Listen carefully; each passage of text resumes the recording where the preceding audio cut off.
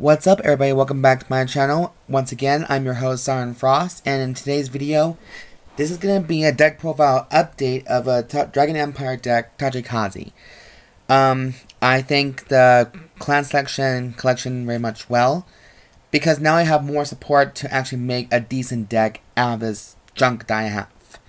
I wouldn't call it junk, I'd just be like, stuff that I've never really able to get as much, but this is the best build I can actually make at the moment. Just because I don't honestly know what else to make in Tachikaze. Because with V series pretty much almost over and done with, and we're almost on the verge of D series, I think it's just best to do the deck that I have right now. And you know, I don't often play Tachikaze. If anything, I try it out just because I like dinosaurs. And to me, this is like an honor to Jason from Power Rangers, who was the owner of the Tyrannosaurus Rex dinosaur. So, I guess you can say that's a little fair right there. So anyways, without any further ado, let's just get on right to the deck profile. And this is going to be probably a lot more different than some people's, but this is my own build for the moment until I find better cards and better ideas to find out more about it. So, with that being said, let's just jump right into it. So, my starter is going to be minimum Carno. It's just a good starter, standardized starter. Gives you a quick shield the minute that your opponent has a grade 1 Vanguard on top of your ride, draw a card, all that gist. And the trigger lineup for me is going to be a rainbow variant because I don't have that many front triggers, critical triggers, or other draws and heals at the moment because, well, we don't have those right now. But it happens. So, for my heals, I'm playing 4 heals, 4 draws, 4 criticals, and 4 fronts. So I have for heals, Younger's Parasound. Then I have 4 draw PG, which is Archbird, which is, I know it was hard for me to really find sometimes. 4 Savage Aggressor. And 4 Pack Dragon Tinyrex for my front triggers. So this is how it's going to be done, and on Saturday I'm going to be debuting this deck at my shop just to see if it'll show its worth. But if not, you know, at least it was a fun match to play in. You know, test out with new players the best you can know how.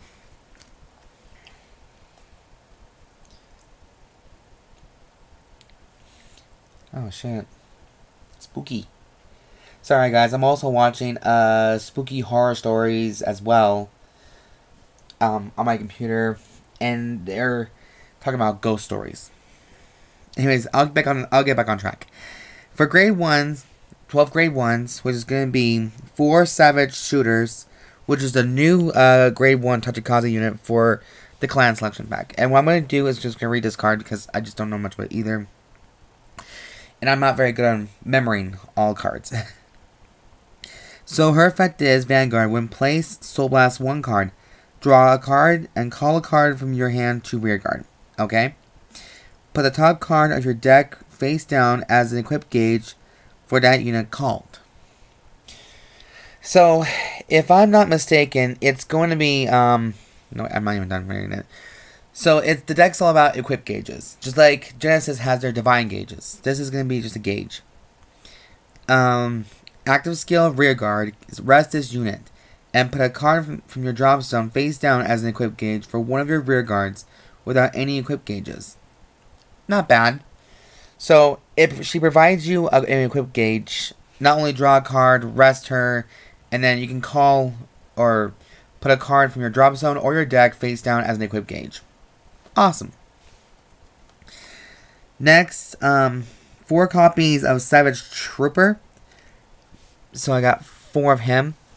And then this unit gets 5,000 power for each of this unit's equip gauges. So, the more equip gauge you have on him, the more he gets an increased power. Okay, good work. And finally, we're playing 4 copies of Prism Bird. Just your grade 3 searcher and, you know, getting a grade 3. And if a new equip gauge was put for your unit this turn, this unit gets plus 5k power. Which, again, also relies on equip gauges. It's like you're equipping like a spell card here and there, I guess. Okay, moving on to grade 2. 4 copies of Ravenous Dragon Megarex. 4 of him. Then I'm not familiar with him, so I'm going to go ahead and read him. Vanguard Rearguard. When it attacks a Vanguard, retire another Rearguard. Engorge. And draw a card. If this unit is on Rearguard, Counterblast 1, put the top card of your deck face down as an equip gauge for this unit. And it gets 5k power in that battle for each unit's equip gauge. So it gets only a 5k power extra boost. Well, at least it retains some of its engorge abilities. Next, I'm playing 4 copies of Zealous Horn Dragon, Dilophopyro. Ugh, imagine spelling that back, saying that fast too many times. Okay, so his skill is, when placed from hand, Counterblast 1. Draw a card and call a card from your hand, and in return, you put the top card in your deck face down as an equip gauge for that unit. So you can summon him, he gets an equip gauge, and on top of that, he gets another equip gauge as well. So, there you go. If that's the best I can probably say right now, I can do the best I can. Next, for the last one, we're playing 3 copies of Clearout Dragon Sweeperacrocanto. This guy right here. This bitch right here. And because I'm not familiar with him, he's just brand new. Rearguard 1 turn. When it attacks a Vanguard, put the top card of your deck face down as equip gauge for this unit. This unit gets plus 5k power for each unit's equip gauge, and if it has 3 or more equip gauges, it cannot be chosen by your opponent's card's abilities. So, the more equip gauge this guy has, the more chance it has to get a high chance of getting an immunity from your opponent's card effects. So, everything is right now based on equip gauges, which I don't mind trying out this Saturday if I do just so happen to get the day off, because last Saturday I was pissed. No lie, I was pissed. No day off for me. Finally, for grade 3s, we're playing 4 copies of Light Battle Dragon Gigannoblazer. Blazer, or something like that. I almost said like French. Fuck my life. Since he's a new unit, I'm gonna... Okay, well, first of all, he is my new ace monster, and the rest are just gonna be follow-ups. And, like, backups, I guess you say. But I'm gonna read him for a quick second, because I just barely got him. So, Vanguard, during your turn, if 3 or more new equip gauges were put into your units, for your units this turn, all your front row units get plus 5k power. Okay? Vanguard 1 turn active, Counterblast 1, Soul Blast 1.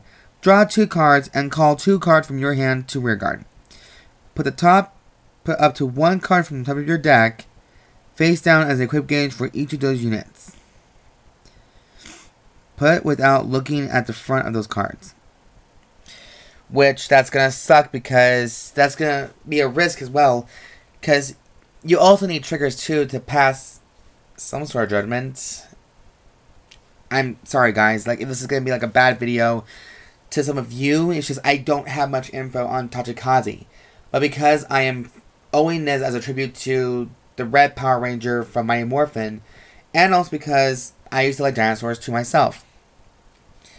That's kind of partially why I'm doing this. Okay, next one, we're playing 3 copies of Sundering Dragon Therizeeno. Or something like that. Some sort of Spanish name or some kind of name like that. So its skill is when it attacks a Vanguard, retire 1 other Rearguard. Engorge. Draw a card, and if you retired a unit with equip gauge for this cause, choose up to one of your opponent's Rearguards and retire it. So if you just so happen to retire a unit that has an equip gauge, then you can choose one of your opponent's rear guards and force off the field. So it'll give you a chance to eat and then kill. So you eat and kill, pretty much, like a typical savage. Next, I'm playing 2 copies of Emperor Dragon Gaia Emperor. Right now, I currently own 2 at the moment. I was lucky enough to even get, well, 2. Simple enough. To me, he's a finisher or a starter, depending on what you prefer to be an encounter with. During your turn, if all your rear guards with equip gauge, all of your rear guards with equip gauges get plus 5k power. If your opponent's Vanguard is grade 3 or greater, they get 10,000 instead of 5,000. Vanguard ability only. When it attacks, counterblast 1 and retire a rear guard. Engorge. And this unit gets the original power of that unit retired from this cost until the end of that battle. If your opponent's Vanguard is grade 3 or greater, it gets the original critical as well. So does that mean it gains the extra critical? I don't know. Like that makes you like a two quick killer. I don't know. That's just an honest question for me to ask you guys. Like I can understand if he gains the power of the unit that was retired, but does he also gain the extra critical as well? Just a food for thought, or just a question. So, anyways, our last unit we have here is Ravenous Dragon Gigarex, the big brother of Megarex. I know you're all like kind of making this big giant question mark, saying like 4, 3, 2, 1. What the fuck's going on here? At the moment, this is the best I can do, because most of the units I have are also true ancient dragons. But what Gigarex actually does is Vanguard and Vanguard only. When it attacks, put up to 1 card from the top of your deck face down as an equip gauge for each of your rear guards. This unit gets plus 5k power for each of those rear guards of that battle for each of your rear guards. Vanguard, discard 5 equip gauges. 3 of your front row rear guards get plus 5k power at the end of the turn. And if your opponent's damage zone is 4 or less, deal 1 damage to your opponent's Vanguard. So, and I guess in some ways, he's either your finisher or these 2 can be. But he's just a setup, and these are just backups, you know, in other words. It's really hard to just... I'll be honest with you guys, this is really complicated because I have never really had enough time preparing, you know, and fully test this deck out to see what I'm trying to say here. But all I know is that the deck revolves around equip gauges. Without them, none of them have their proper abilities. But all I know is that Gigarex right here is your finisher if it comes to that point. Emperor Dragon, this one, pick your poison. And I know you're all thinking like there's 1, 2, 3, 4. I know. I'm going to try to find some more copies of those other units. And I'll give you guys the proper deck. Or at least how my deck actually looks. But that is the main 50 card deck right here. Now for the imaginary gifts. I'm going to go with Accel 2 for this one. Just because it requires a lot of power.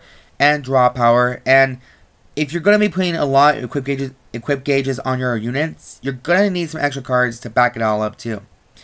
And of course we have... Oh, shit. Sorry guys, tired. 1 quick shield. But anyways, you guys, that is the conclusion deck profile update of Tachikaze with a new head honcho for this version of the deck. I rarely do Tachikaze because I'm not a big fan of Dragon Emperor and as a whole. But I'm taking the balls right now to just try something new and different.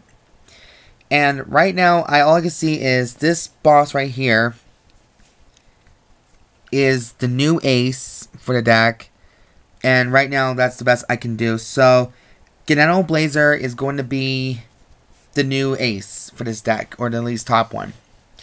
So anyways, if you guys have any questions or comments, leave them down in the comments down below. I'll be more than happy to answer them for you, or, you know, give my honest thoughts about this, because I know this is a little bit tricky for me to do.